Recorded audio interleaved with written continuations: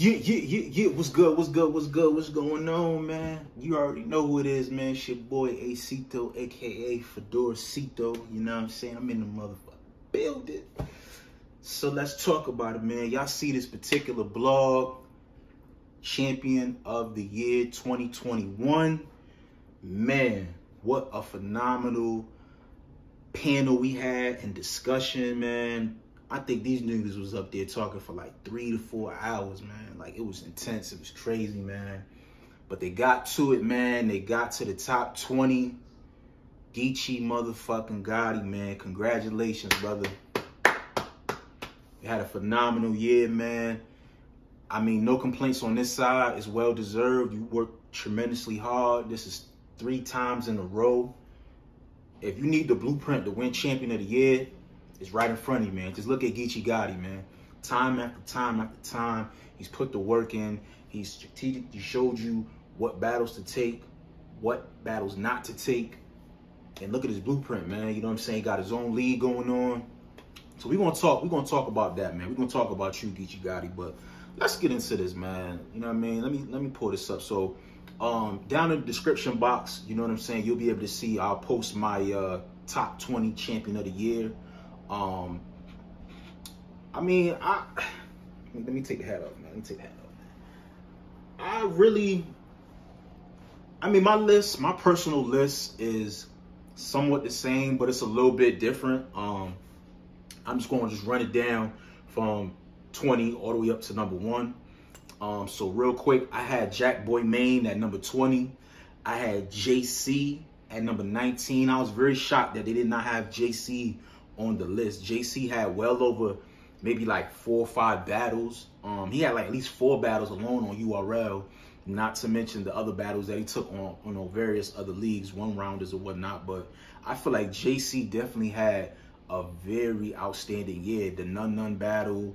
Damn, who else JC had? I think he had Serious Jones. Yeah, I don't know if Serious Jones was part of 2021. I think so. I want to say Serious Jones was.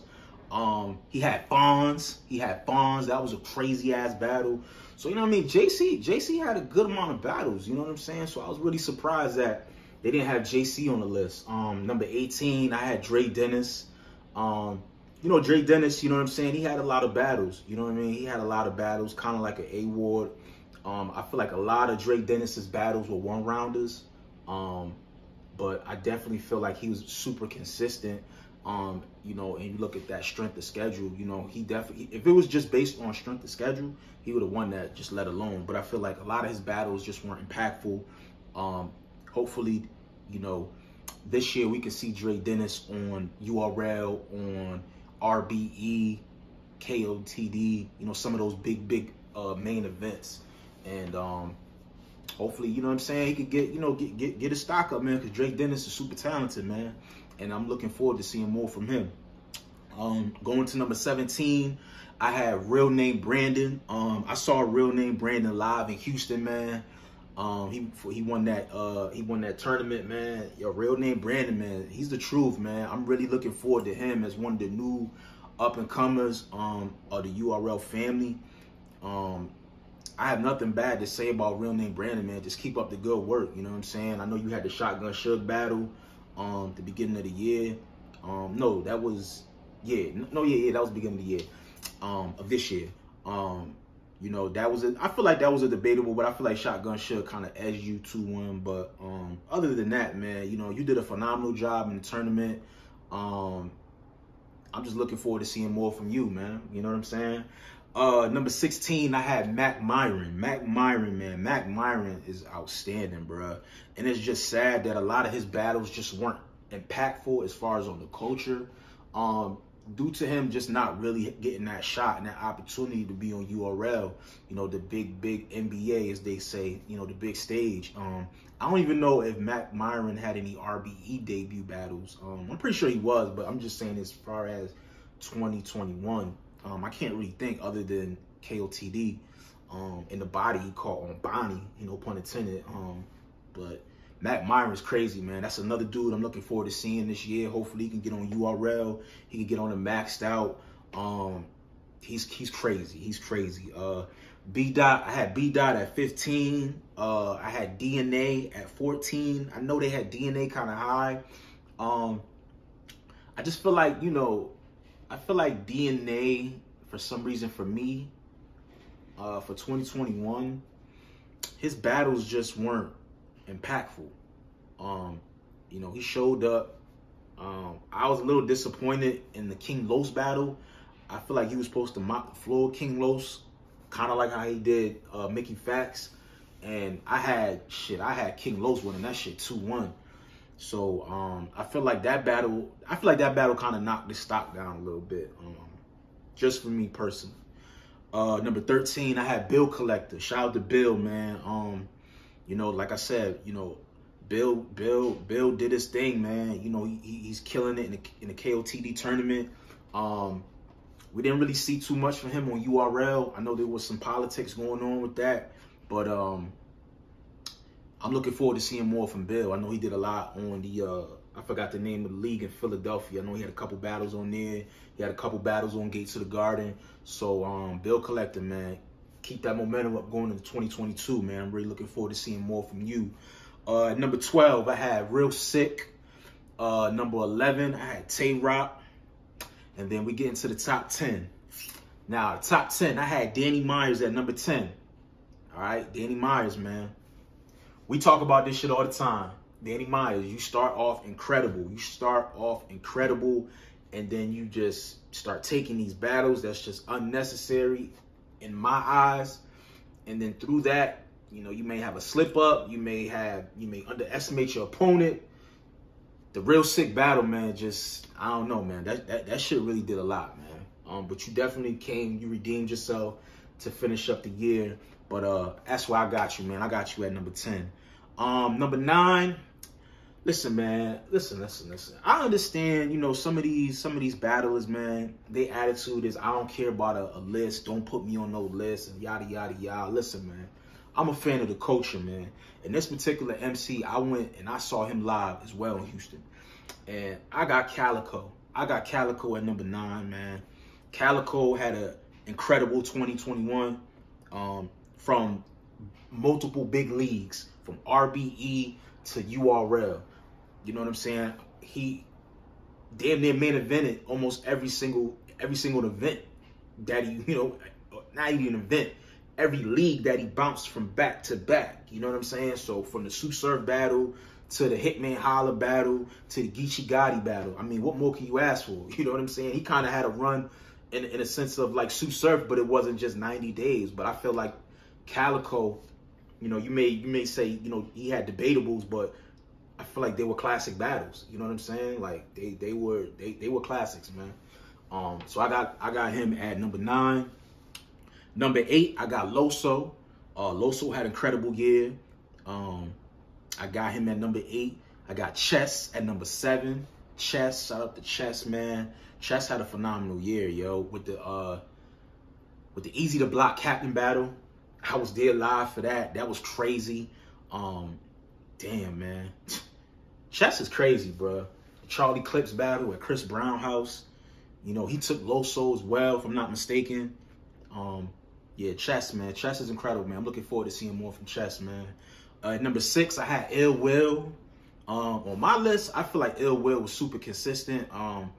He dominated pretty much on every main event over there at RBE. I would have loved to see him at URL, but, you know, my list here, I don't just, even though URL is the NBA of battle rap, I still look at RBE as right up there as a stepping stone. You know what I'm saying? And he damn near did his thing at every single main event on RBE. So you gotta salute Ill Will, man. Now, top 5. Now, my top 5 going into this, I had Sue Surf, number 5. Real quick, the reason why I had Sue Surf is because he had 3 battles and they were very close towards the end of the year. Yes, he did phenomenal, all 3 battles, but I can't take away the fact that I have other gentlemen that had more battles.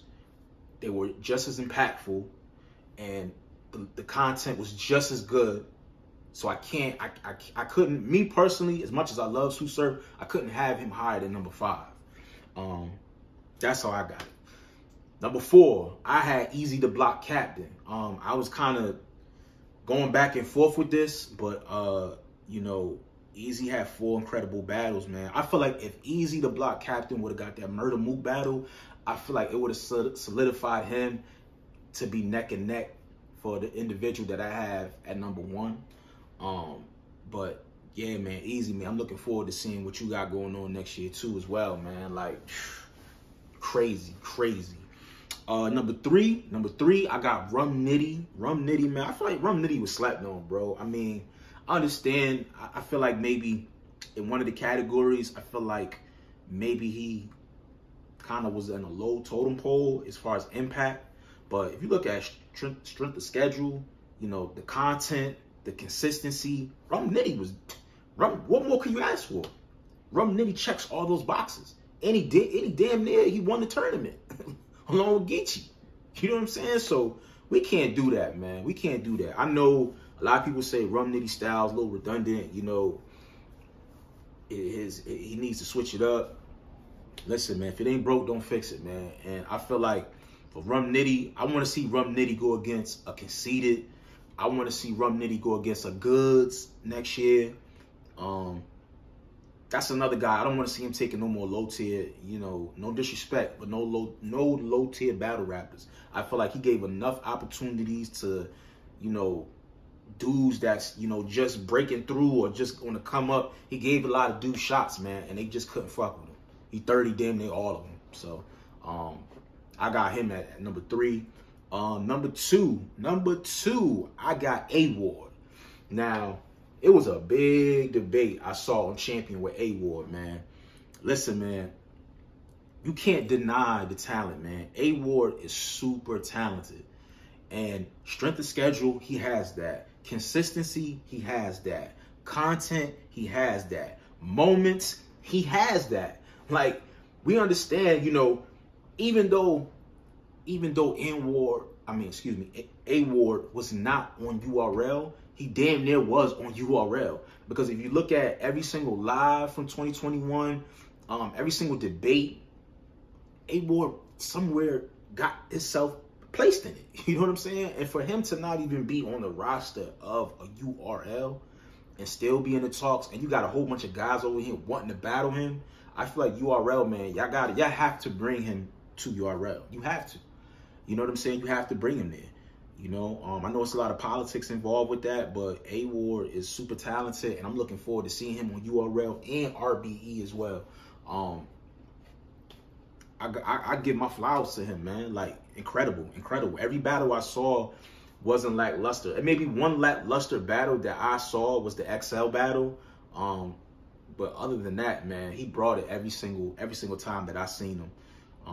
Shout out to A-Ward, man.